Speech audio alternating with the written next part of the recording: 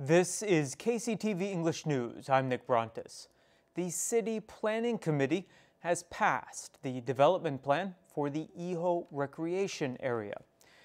The committee granted conditional approval January 11th for the revised plan that was submitted by the project operator. The committee wants the developer to build more roads to the nearby community, give a parking lot to the local government, and recalculate the development's estimated volume of water usage and sewage production. The plan for the Jeju recreation area includes the construction of accommodations with 2,000 guest rooms and what's being built as an integrated marina on a 230,000 square meter site near Jeju Beach. The project still needs to pass an environmental impact assessment. The provincial council also must approve the plan. Authorities have ended the first period in 5 years in which people were allowed to file claims that they are, or a family member was, a victim of the April 3rd incident. The provincial government says 21,284 people filed claims over the past year. 340 are seeking official recognition as a victim. The remaining 20,944 say their relative was a victim. The province will convene the first meeting in 2019 of the April 3rd Incident Working Committee on January 28th. Members will then begin reviewing the claims. Fish consignment sales from boats that work the waters around Jeju City exceeded 200 billion won last year. Officials say 30,454 tons of fish were sold on consignment through the 3 Suhyup branches in the city. That's a 26% increase over 2017. Gross sales were up 9% to 235.3 billion won. The amount of yellow corvina sold on consignment increased 28% by volume and 19% by value. The volume of hairtail sold was up 13%, but gross sales were up only 1%.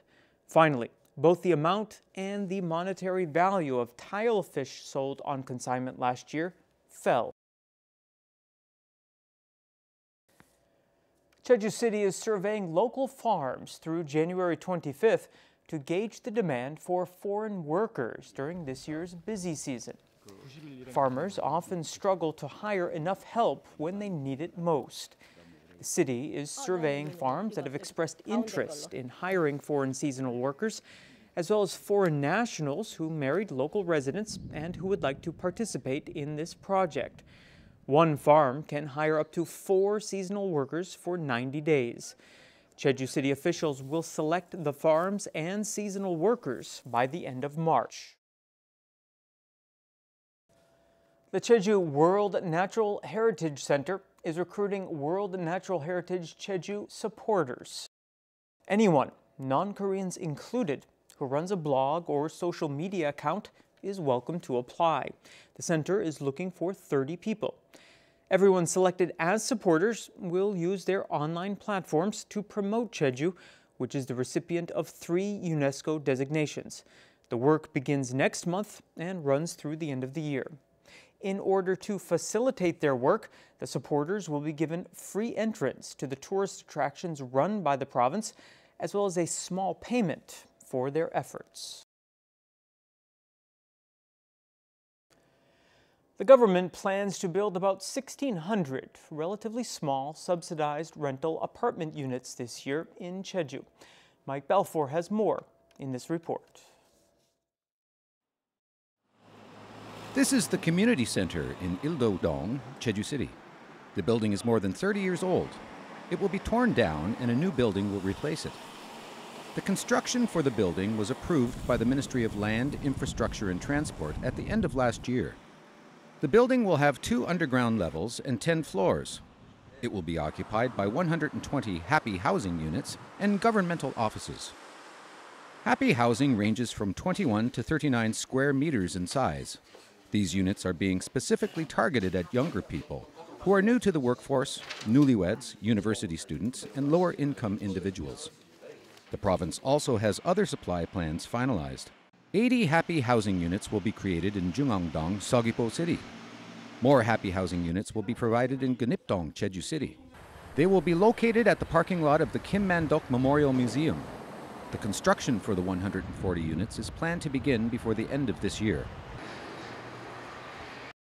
The construction plan for 684 happy housing units across the island include Gunipdong, Halim, and Sohongdong has been finalized. Construction for 1,630 rental units, including 391 10-year-long rental units at the Jeju Science Park and 346 units in Songsangup, will begin or be completed within this year. The province is now reviewing plans to find lots to provide new apartments to replace the canceled 700-unit provision project in Donamdong. 북공유지라든지 주차장 무지 그다음에 다른 실과에서 하는 행정 청사라든지 그런 거 같은 복합 개발하는 걸로 해서 지금 대안을 마련하고 있고요. 아마 1월쯤에 확정 시켜서 별도로 발표하든지 그렇게 할 계획입니다. As plans to provide rental apartment units are finalized, the provincial government is gathering speed to supply housing on the island. Mike Balfour, KCTV.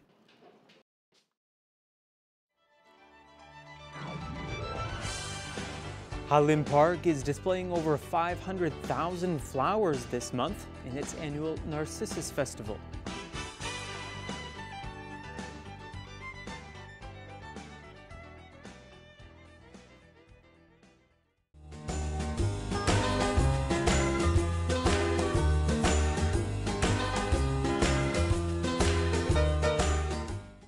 The winds will pick up later Tuesday, while skies will remain overcast or mostly cloudy. Here's your forecast. The low in Jeju City will be 6 and the afternoon high 10 degrees.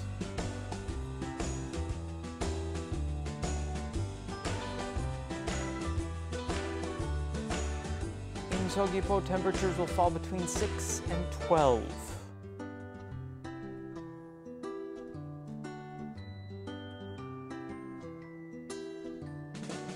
In Seongsan, the low before lunch will be 4 and the high later on 10 degrees.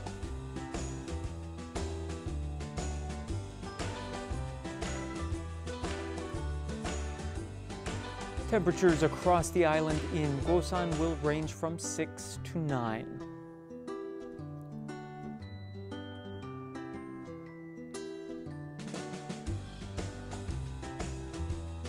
And the morning low up on the mountain at Songpanak will be 1 degree below zero, and the afternoon high 4 above.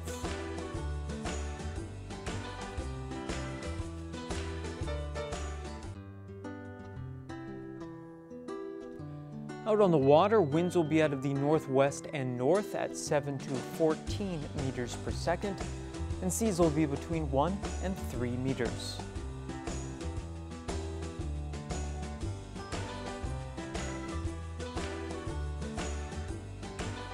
And here's a look at the extended forecast.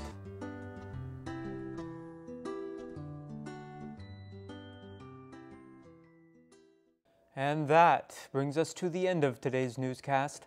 Thank you for joining me, and I hope you'll tune in next time. Until then, don't forget to find us on YouTube by searching for KCTV E-News Jeju. 시청자 여러분, 감사합니다.